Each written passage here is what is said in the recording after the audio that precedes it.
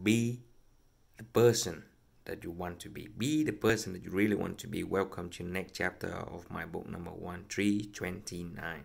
Be the person that you really want. Now, how can you know the person you really want? Let's say you're young. Let's say you are in the middle age. You're not kind of 60, 50 years old, right? So you're building something. Even you are in that age, you still seeing yourself with something that you can learn, something that you really want to be. It's not too late to be somebody that you really want to be. All right, but you know, it's kind of contradiction to be yourself, but not like that. Thinking like when you're young, when you started, when you actually change your mind, absolutely you need to have some model. You have some kind of admire. You need to have some kind of attraction to somebody. So doing like this. So people, we are human. We are attraction for someone that we admire.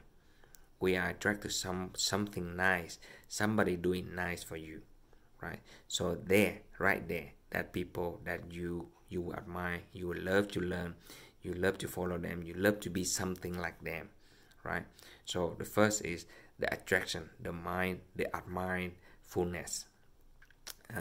Also, it's not only like the motivation, the good person doing that for you, but somebody rip off, somebody negative thought is also coming to you. So eliminate that out of your life immediately and get your mind just accept the positivity. And now here's a step.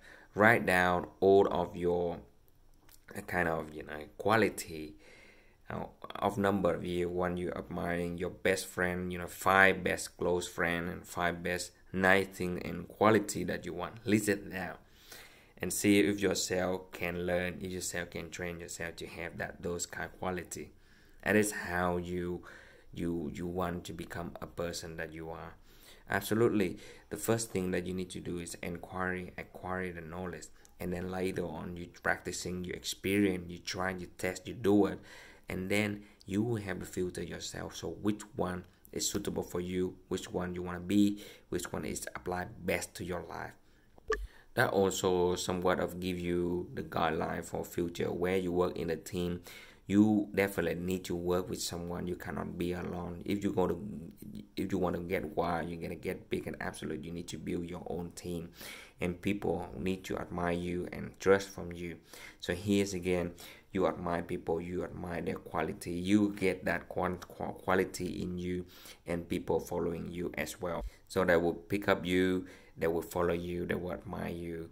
So it's not too late all the way. Pick up the right habit now, do a different, and then be the one that you really want to be. See you in the next video. Bye for now.